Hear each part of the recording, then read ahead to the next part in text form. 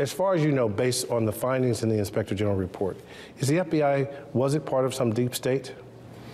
Well, I think that's the kind of label that is a disservice to the 37,000. All right, stop it. Nobody's talking about the 37,000 FBI employees. What is with these jokers? They have to keep hiding behind that. This is a disservice to the 37,000 patriots who work at the FBI. Comments like this from him.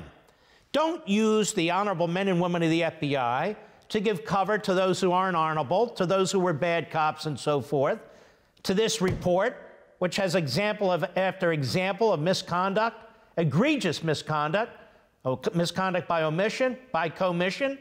Don't lay that on the 37,000 agents who are out chasing terrorists and drug dealers and God knows what. It's not a disservice to them. This is a disservice to them. For all this and much more, sign up for Levin TV.